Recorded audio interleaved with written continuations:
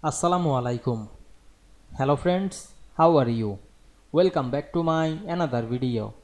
In this video, I am going to show you how to combine two columns in Excel separated by dash. Let's get started. At first, you have to open your Excel spreadsheet. We can see here some data.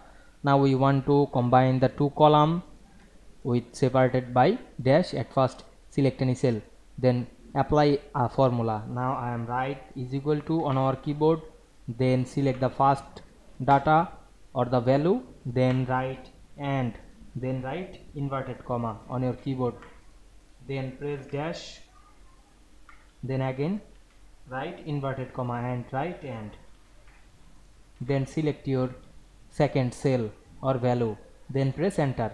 We can see we make the two column separated by dash easily. Otherwise we can see we combine the two columns easily. Now we want to make the all columns same. Select that cell and make the auto sum.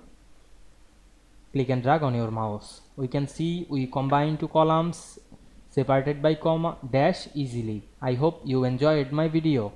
Please like, comment, share and subscribe my channel. Thanks for watching.